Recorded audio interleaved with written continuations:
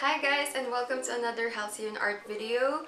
For today, I'm going to be showing a little tip for you guys, for you amateur artists out there, on how to minimize costs, especially in starting your own painting business. So when you have a used canvas such as this, and you don't know how to finish it or how to correct it, my habit was to put these canvases away and then try and use a new one. So that is really wasteful when you're a starting artist such as me. So I'm going to show you how to recycle these kinds of canvases. Okay, so I showed you the canvas that was already used and it already has paint all over it. And the first thing I do is to paint white acrylic on top of it. So I'm going to show you another canvas that was already painted over. And this has, I think, 3 layers of white acrylic paint.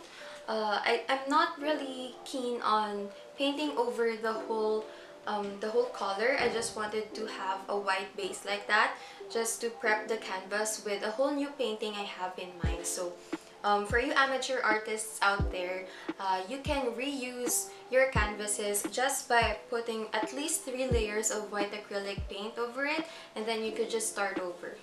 And that is provided that you do not have a lot of texture on your canvas. So let's start with the painting process.